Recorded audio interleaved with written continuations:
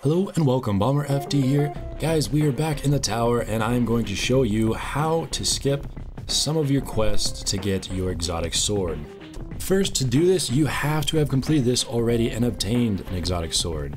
Next, you're going to take the other sword that you just got, which I have here. It is Soul Edge. I'm going to level it up and then I will infuse it all the way up to 280 so that I can get my last bubble.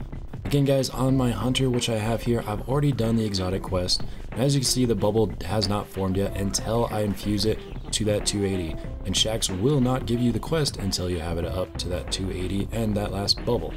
So I'm going to go ahead and infuse this to above 280. That way I get my last bubble to be able to upgrade on my sword.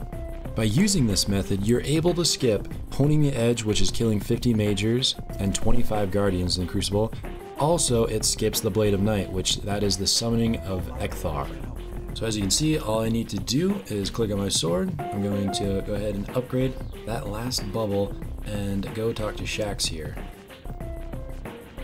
I really just got this Soul Edge probably maybe 2 minutes ago. And all I'm going to do is talk to him, and immediately it goes on to the exotic quest part. All I need to do is collect the materials and then go down to the Sunless Cell. This really does save a lot of time. Hopefully this was helpful to any of you guys out there trying to pursue more exotic swords. If you guys enjoyed, please do thumbs up as well as subscribe. And as always, before I go, do know that you are all loved.